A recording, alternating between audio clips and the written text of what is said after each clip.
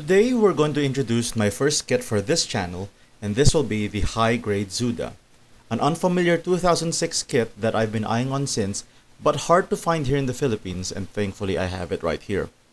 Opening this kit, you are welcome with a total number of 5 runners, not including the polycaps, and 2 types of sticker sheets, one for the mono eye, and the other one a heavy amount of decal sticker sheet. The mobile suit itself is unfamiliar to me, and this video will partially be a review of that, so I'm excited to build this and see what we got. Domdoro build. Whee! After 6 hours of building this kit, we have the mobile suit in its strong appearance, and it's predominantly covered in a Maya or baby blue color scheme, partnered with a couple of black parts here and there. Granted, this is an old kit, therefore design is simple with minimal contrast to break up the monochrome parts, and it might not stand out on your shelf should you leave the color as is. Design-wise, I think it's a badass kit when viewed above the waistline, but not until you look below that, and that would be the legs. You are greeted with a mechanical upper body stature, but then you notice the legs look almost organic, and that somewhat breaks the visual only if you're looking closely, and I tend to be nitpicky about this design. You can pretty much throw in Sonic's legs in there and maybe no one can tell the difference, and that's where I want to rectify it by simply recoloring this kit to make the legs less noticeable.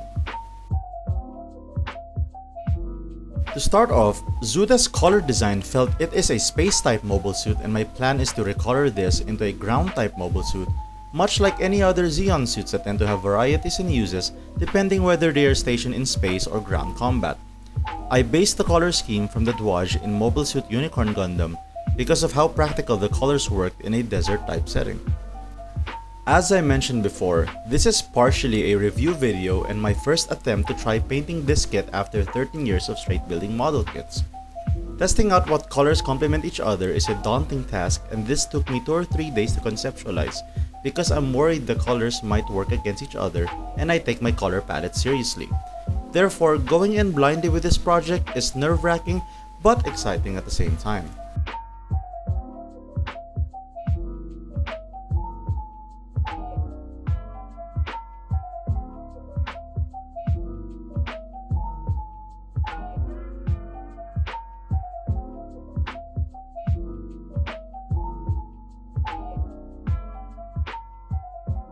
With all the parts colored and set, after 2 extra days of painting, the colors almost came out the way I expected. The sand yellow parts perhaps is my favorite to work with as it gave off that cream color look. However, I expected the red parts to come out as subdued red, which was my first mistake since I used black primer underneath the coating. Nonetheless, the contrast between light and dark colors, the application of asymmetry made the result look absolutely wonderful, but there's far more work to be done just yet. Like these legs, for example. With great coating comes great imperfections.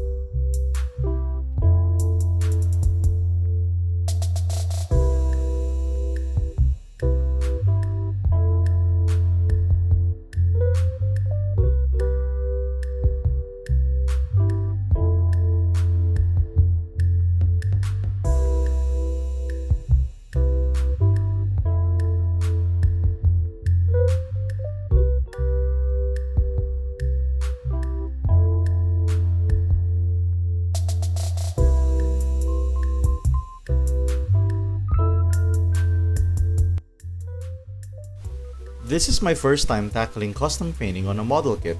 There are tons of great artists and builders who have created their own niche to approaching this hobby, and I'd love to try each and every one of them to find my own style as well. For this kit, I went for the chipping effect. Since I wanted the MS to be grounded, throwing in some rust and paint chipping off should do the trick to add more depth and contrast to the build.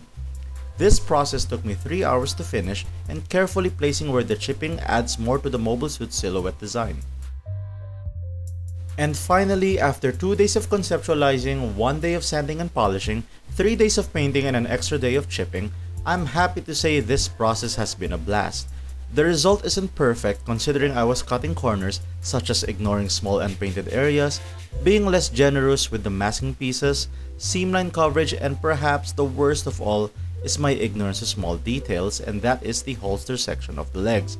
I've been busy sanding the parts, I didn't realize this whole section is built in the wrong area, making the holster rendered useless.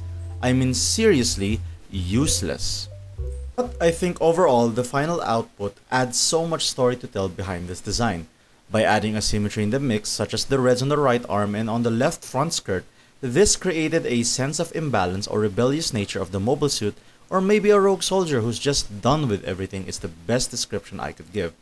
My reference to this design is a cross between the Douage and Boba Fett, and both look generally imposing, and the Zudah felt just right to be carrying this concept.